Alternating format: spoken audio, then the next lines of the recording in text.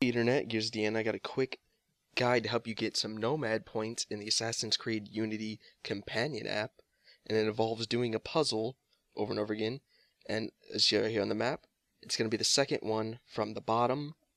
You have to have completed all levels of the puzzle to do it, and you're going to start here.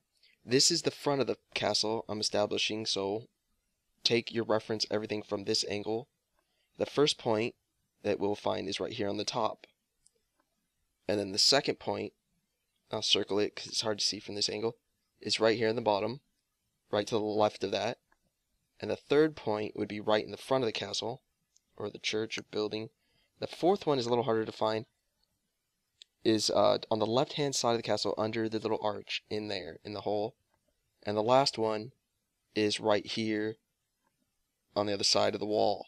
And these are the only 5 spots it could be. So there you go. This is a guide to beat it and a guide to, if you do it on 2 tries, which most likely you will do, which is, I do it like 99% of the time, you're going to get 104 Nomad points. And if you do it on your first try, you get 125 Nomad points. So this has been Gears to the End. I hope this video helped. Peace. Mother loving out.